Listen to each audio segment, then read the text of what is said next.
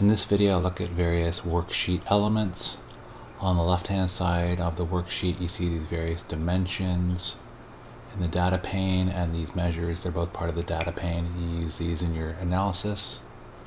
Here, pages, filters, and marks are part of the shelves and cards that you can use to, for example, filter out certain parts of your data or to add various visual elements to your visualization. You can add a new worksheet, a new dashboard, a new story to your visualization. You also at the very top have a menu bar as well. You have a toolbar, and then you also have Show Me over here. And this tells you the different elements you need, different measures you need to add to create a visualization.